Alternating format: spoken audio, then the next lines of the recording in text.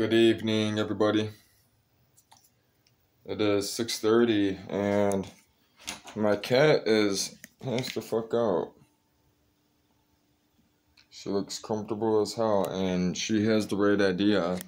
And I was thinking about working some more, but God is telling me to be smart, stay in routine, but He's got my back. We got the carpet out, not all of it. I know where my razor blade is, but it's dull. So I need to get more razor blades, and you don't want to use a dull razor blade. That's how you hurt yourself. You want a sharp one. So we are going to nap and stay in routine. I'm going to read, get comfortable, and sleep between. I'm trying to always keep routine between 6:30, 7. Try to get to bed between, because you know it's going to be different. Between 6:30, 6 and 8 is my window to get to bed, you know what I mean? And then from that time to 10 to 12, you know what I'm saying, is my window. Or that's my windows, you know what I mean? I got to get rest. And then I got to get up, check stuff, check the boat, look at the sky, take pictures. You guys are going to be getting all these photos, all this video footage. You know, I'm going to have some nice stuff for everyone. As I'm sailing, you guys can tell me, like, you guys will be able to pick ports and stuff. I'm going to be giving you guys options, what ports you guys want me to sail to next. That type of stuff here and there, you know. Not all the time, but here and there. So I told Bill not to worry about the shit. He'd be worrying about the wrong stuff, man. You know? All this stuff's I'm leaving all those tools. I'm not bringing all those tools with me, man. I'm getting all new stuff. I don't want to look at all this stuff. It has negative energy on it. It's all tied to my family. I don't want none of that stuff with me. They can, if they're thinking about it, right? They're bringing negative energy. There's a pull on it. It's keeping me from moving forward. Healing. It's the truth. We're good. That window can stay. I ain't worried about anybody climbing through that window. They'll get shot. I usually close this window, but this window's fine. We are going to turn on the fan, though.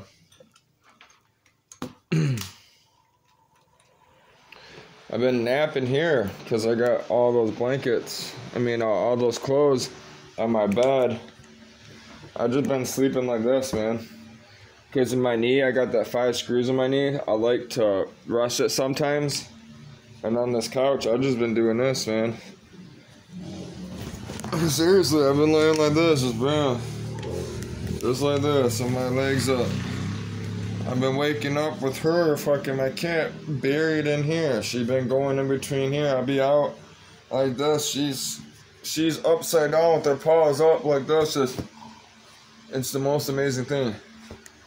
So yeah, this is what we're about to do. We're about to roll a joint in a second. We're going to read the Bible, my favorite thing to do in the world. Which, oh, there it is. I gotta get comfortable. We're gonna find. I want to get all out of these clothes. Oh shit. Alright, I can go up there for now. I'm gonna light this puppy, hit this a couple times.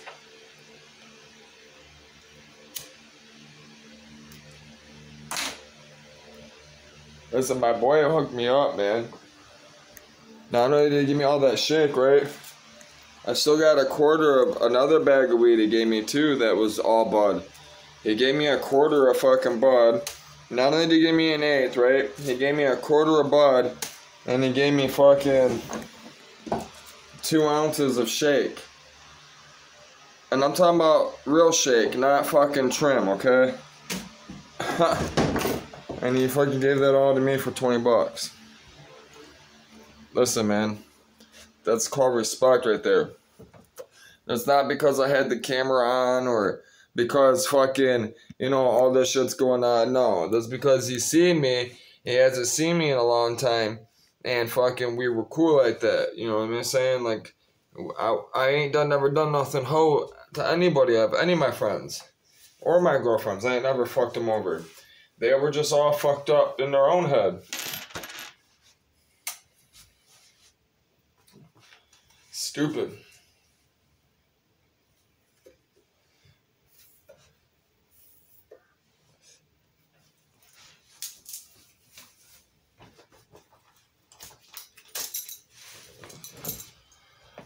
I gotta find some boxers. Oops. I don't know what I want to wear. Yeah, these boxers on fucking alright. These are the boxers I prefer to wear. These ones are so much better than the fucking briefs. I can't stand those briefs. They pull up on my nutsack and all that shit too much. I'm looking for a pair of shorts or something. It doesn't help I'm not digging through it with my hand. I just want something comfortable, bro, you know? I love black. Most of my wardrobe is black. I buy mostly black clothes. That's just how I am. Which, I know I got some fucking Jordan shorts, some fucking dry fit, some around here. Early, anything, come on. I think I'd find some by now. Here's a clean beater, we'll take that. I don't feel like putting that on right now. I don't want pants. I dropped a sock, a weed sock.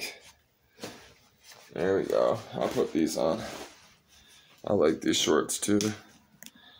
They stay cooler, they're light. These things are nice, these Hurley shorts. They're like swim trunks, but they're not. They don't have no lining.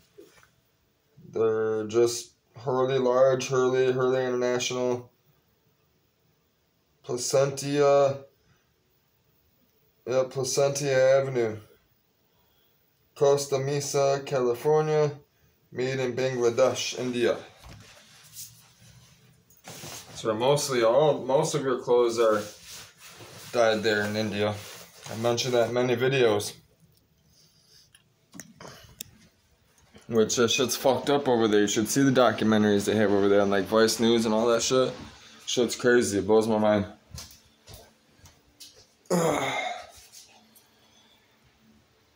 Oh man. Alright, we are going to relax after a little joint.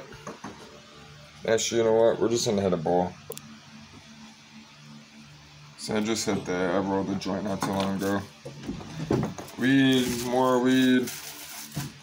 Weed just everywhere. Ain't nothing like fucking some people I know. Alright. I just want to get a good bong token, more weed.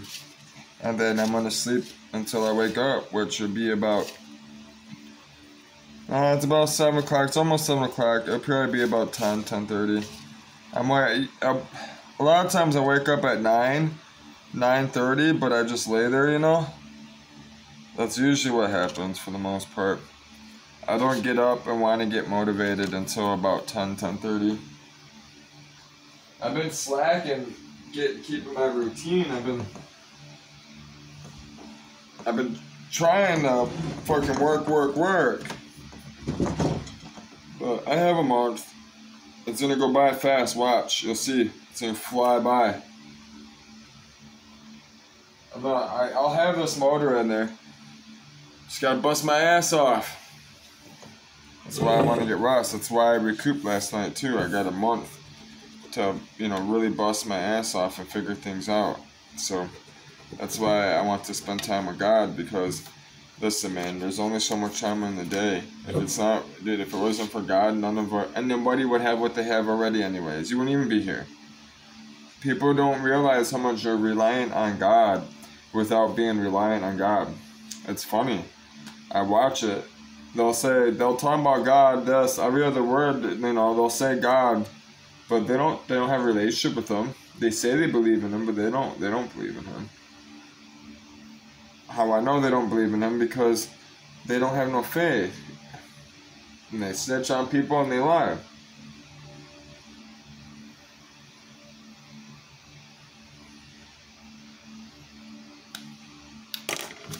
That's my whole family.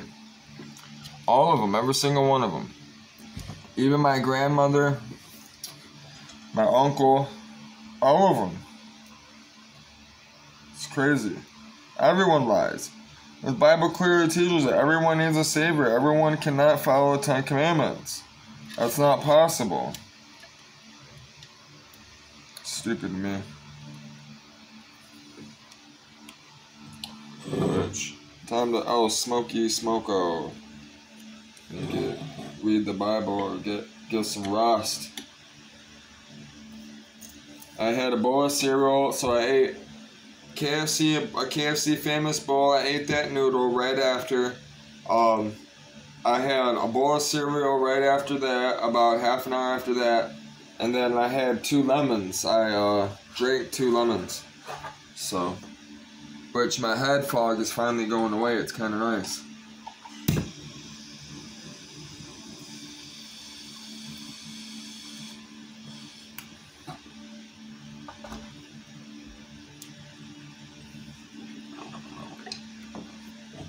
When I get more money,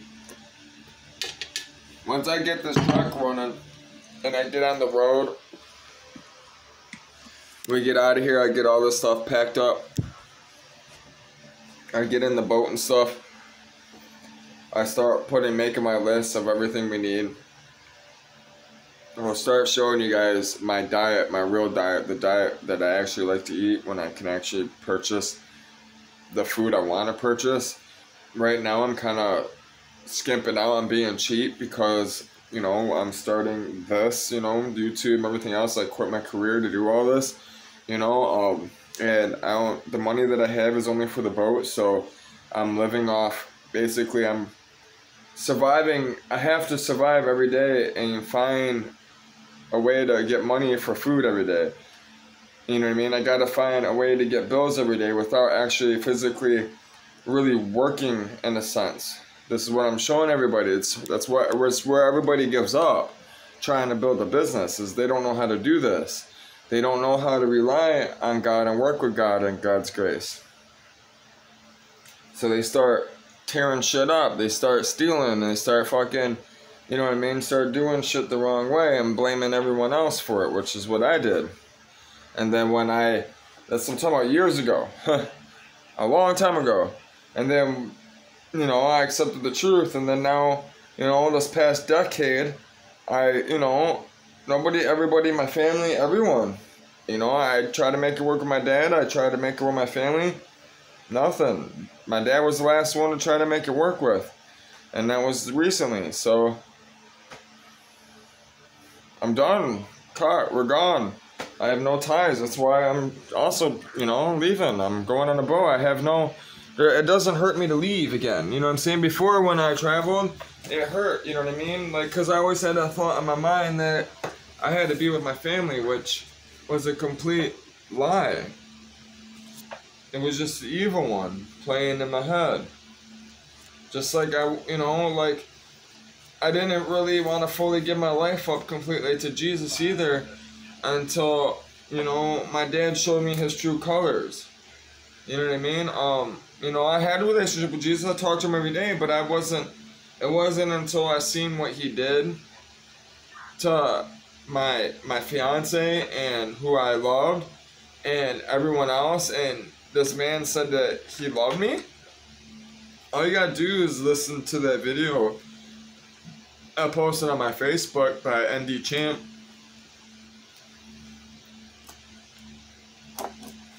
No one is loyal. There's no loyalty. No such thing as loyalty. So, the only one that's loyal is God. He'll never switch up on you. That's why I spend so much time with him. That's why I can't wait to get off the fucking camera and spend time with him and thank him for what he's provided me today. You know, rest, you know, rest in his arms on the couch, and, you know, and I'll get up, I'll do yoga and spend time with him, light candles, all that stuff, and then I'll turn back on the camera. Right.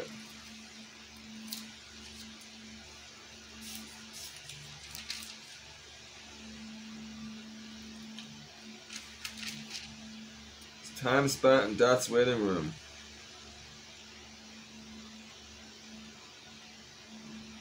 says, chapter 30, at that time Ezekiel got sick, he was about to die.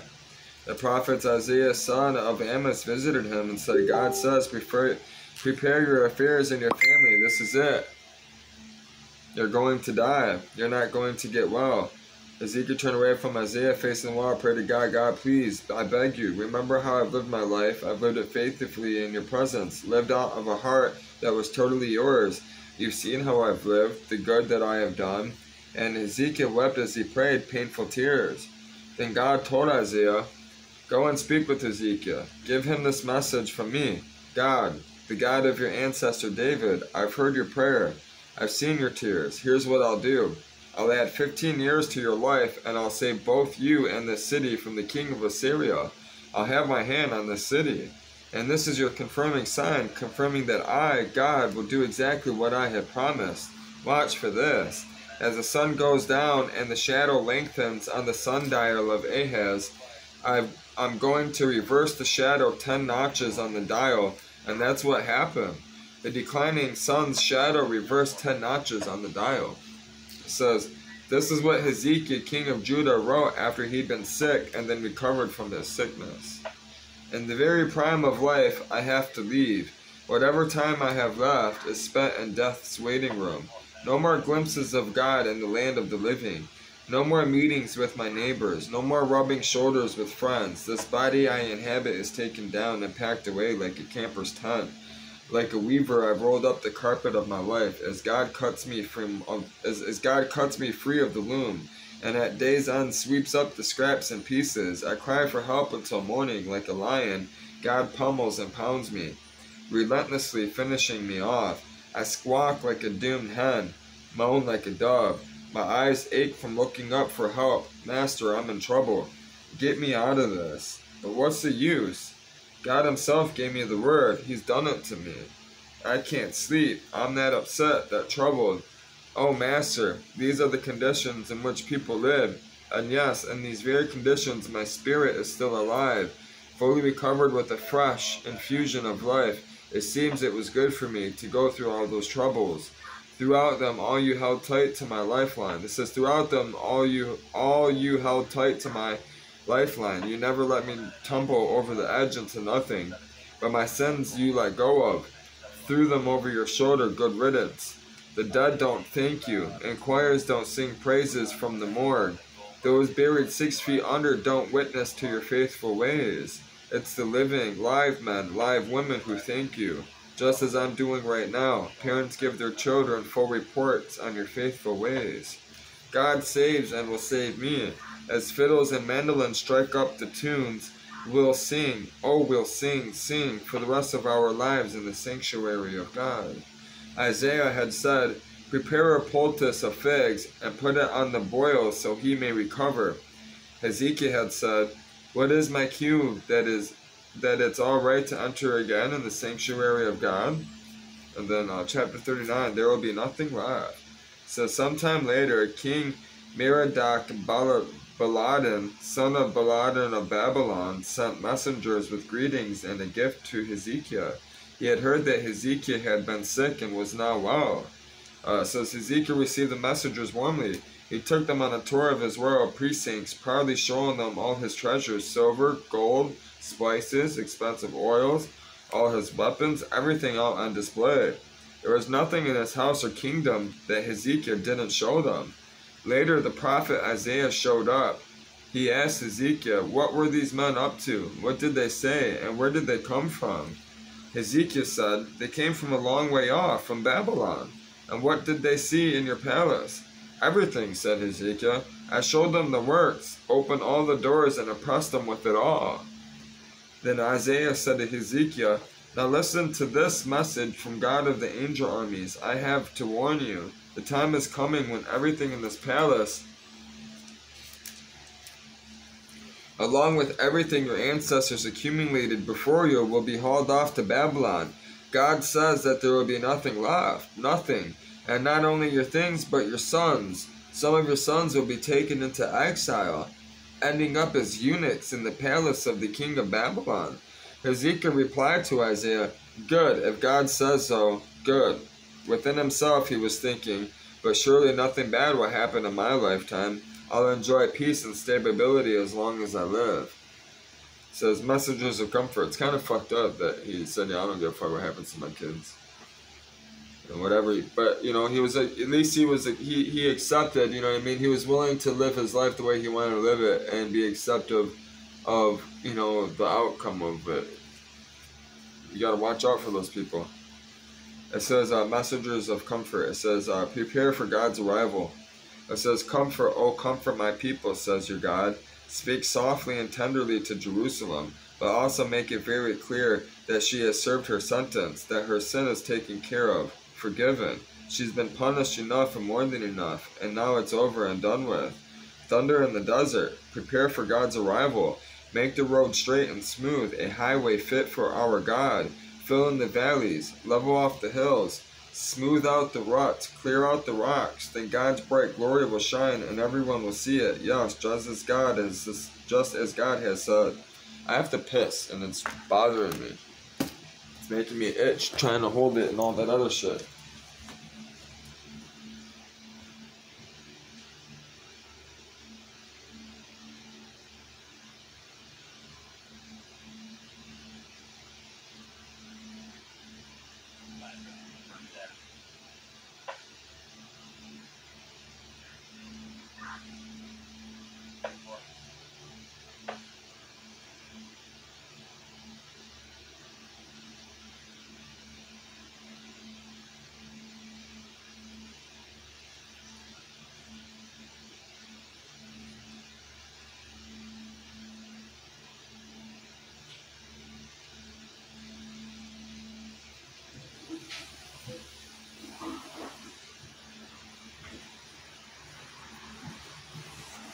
Sorry about that. That was bad. I drank all that fucking lemon juice. I've been drinking coffee. It would piss me off. I didn't even pee that much. And then it took forever. Alright. It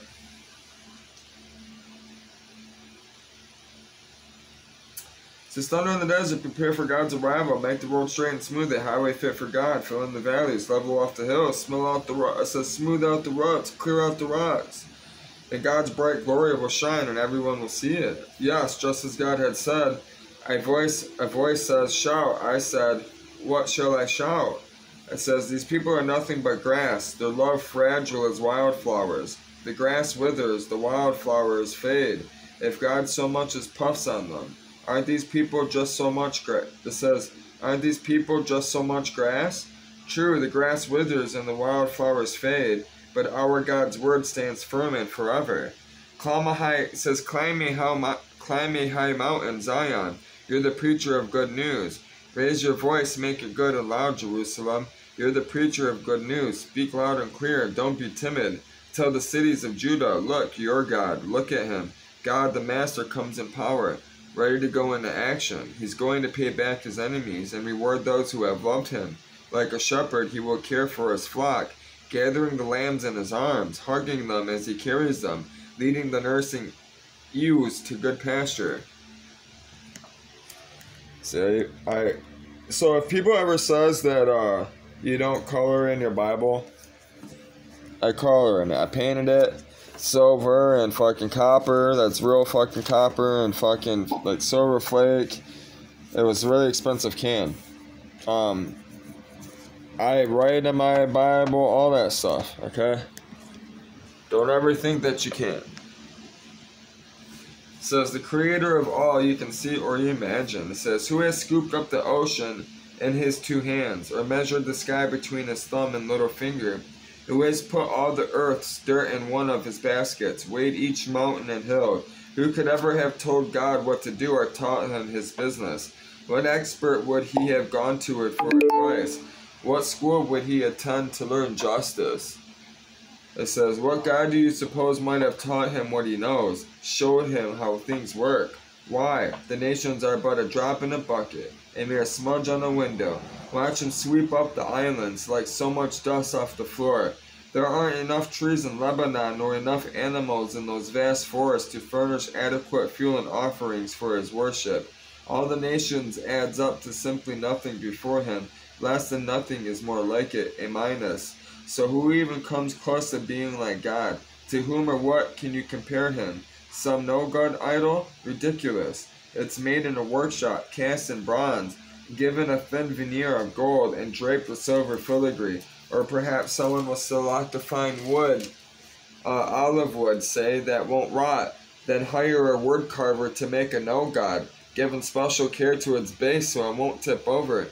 Have you not been paying attention? Have you not been listening? Haven't you heard these stories all your life? Don't you understand the foundation of all things? God sits high above the round ball of earth. The people look like mere ants. He stretches out the skies like a canvas, yes, like a tent canvas to live under. He ignores what all the princes say and do. The rulers of the earth can't count for nothing. Princes and rulers don't amount to much, like seeds barely rooted, just sprouted. They shrivel when God blows on them, like flecks of chaff. They're gone in the wind. So who is like me? Who holds a candle to me, says the Holy? Look at the night skies. Who do you think made all this? Who marches this army of stars out each night? Counts them off, calls each by name. So magnificent, so powerful, and never overlooks a single one. Why would you ever complain, O Jacob, or whine, Israel, saying, God has lost track of me. He doesn't care what happens to me. Don't you know anything? Haven't you been listening? God doesn't come and go. God lasts. He's creator of all you can see or imagine. He doesn't get tired out, doesn't pause to catch his breath, and he knows everything inside and out. He energizes those who get tired, gives fresh strength to dropouts. For even young people tire and drop out. The young folk in their prime stumble and fall, but those who wait upon God get fresh strength. They spread their wings and soar like eagles. They run and don't get tired. They walk and don't lag behind. It says, do you feel like a lowly worm? Quiet down, far-flung ocean islands. Listen, sit down and rest, everyone. Recover your strength. Gather around me. Say what's on your heart. Together, let's decide what's right. Who got things rolling here? Get this champion from the east on the move. Who recruited him for this job that rounded up and corralled the nations so he could run roughshod over kings? He's off and running, pulverizing nations into dust, leaving only stubble and chaff in his wake. He chases them and comes through unscathed, his feet scarcely touching the path. Who did this? Who made it happen? Who always gets things started? I did. God, I'm the first on the scene. I'm also the last to leave. Far-flung ocean, island, sea, and panic. The ends of the earth are shaken. Fearfully, they huddle together. They try to help each other out, making up stories in the dark. The god makers in the workshops go into overtime production, crafting new models of no-gods, urging one another on. Good job, great design. Pounding in nails at the base so that things won't tip over. But you, Israel, are my servant. You're Jacob, my first choice, descendants of my good friend Abraham. I pulled you in from all over the world, called you in from every dark corner of the earth, telling you you're my servant, serving on my side. I've picked you, I haven't dropped you. Don't panic, I'm with you. There's no need to fear, for I'm your God. I'll give you strength, I'll help you. I'll hold you steady, keep a firm grip on you. It says, count on it. Everyone who handed in for you will end up out on the cold. Real losers. Those who worked against you will end up empty-handed, nothing to show for their lives. When you go out looking for your old adversaries, you won't find them. Not a trace of your old enemies, not even a memory. That's right, because I, your God, have a firm grip on you, and I'm not letting go. I'm telling you, don't panic. I'm right here to help you. Don't you feel like a lowly worm, Jacob? Don't be afraid. Feel like a fragile insect, Israel? I'll help you. I, God, want to reassure you, the God who buys you back, the Holy of Israel. I'm transforming you from worm to hero, from insect to iron. As sharp-toothed hero, you'll smooth out the mountains, turn those tough old hills into loamy soil. You'll open the rough ground to the weather, to the blasts of sun and wind and rain. You'll be confident and exuberant, expansive in the Holy of Israel. The poor and homeless are desperate for water. Their tongues parch and no water to be found. But I'm there to be found. I'm there for them. And I, God of Israel, will not leave them thirsty. I'll open up rivers for them on the barren hills, spout fountains in the valleys. I'll turn the baked clay badlands into a cool pond, the waterless waste into splashing creeks. I'll plant the red cedar in that treeless wasteland, also acacia, myrtle, and olive. I'll place the cypress in the desert with plenty of oaks and pines. Everyone will see this. No one can miss it. Unavoidable, indisputable evidence that I, God, personally did this. It's created and signed by the Holy of Israel. It says, set out your case for your God, says God. It says, set out your case for your God, says God. Bring your evidence, says the King of Jacob. Take the stand on behalf of your idols. Offer arguments. Assemble reasons. Spread out the facts before us so that we can assess them ourselves. Ask them if you are gods, explain what the past means. Or failing that, tell us what will happen in the future. Can't do that? How about doing something, anything? Good or bad, whatever. Can you hurt us or help us? Do we need to be afraid? They say nothing because they are nothing. Sham gods, no gods, fool-making gods. I, God, started something out from... It says, I, God, started someone out from the north, and he's come. He was called out of the east by name. He'll stomp the rulers into the mud, the way a potter works the clay. Let me ask you, did anyone guess that this might happen? Did anyone tell us earlier so we might confirm it? With yes, he's right. No one mentioned it, no one announced it, no one heard a peep out of you. But I told Zion all about this beforehand. I gave Jerusalem a preacher of good news, but around here there's no one who knows what is going on. I ask, but no one can tell me the score. Nothing here, it's all smoke and hot air, sham gods, hollow gods, and no gods. And then it says, chapter 42, God's servant will set everything right. We're going to leave it right there. We'll set off from there. I'm going to get some rest, so I'll see you guys a couple hours later tonight, after midnight, something like that. I hope you all have a good day, man. Take care. Hopefully, we'll have something good tonight. Do some computer stuff. I got to get some razor blades or find some razor blades, tear the rest of that carpet out. That guy I never called on Facebook Marketplace. I got a bunch of... My phone was going off and shit too, so... I don't see anything. It looks like I'm logged in here. It doesn't look like anything. But, yeah, I'm gonna get some rest. See what tomorrow brings, tonight. God bless you all.